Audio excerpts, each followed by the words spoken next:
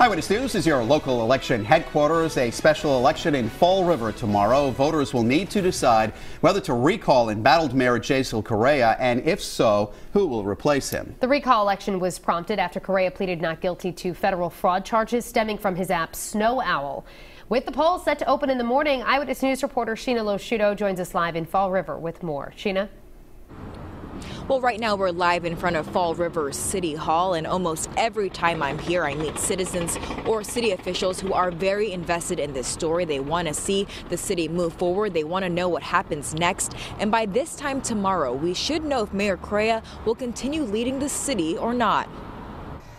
It's the final push before Fall River's special election. The city's covered in posters representing each of the 5 candidates, including Fall River's current mayor, Jasiel Correia, who's facing federal charges triggering the recall and special election in the first place. Plans to resign? You have no plans to resign? Not. Absolutely not. There's no plans to resign. It has nothing to do with me as mayor. Correia refused to step down even after thousands of citizens signed a petition. The city council also sent him a notice asking him to do so. Tuesday's ballot will first ask if voters want Correia to be recalled. Then it will ask who you'd like to vote for. Mayor Correia's name is still on that list. The other candidates include Joe Camara, Scott-Pacheco, Kyle Riley, and Paul Coogan.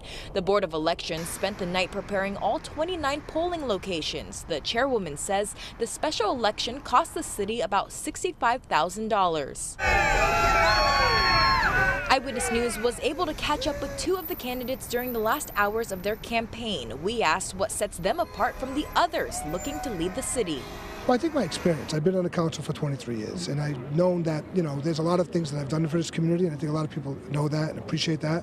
I think the fact that I live in a low-income neighborhood, work for a local nonprofit serving the low-income community, I really understand the issues facing Fall River.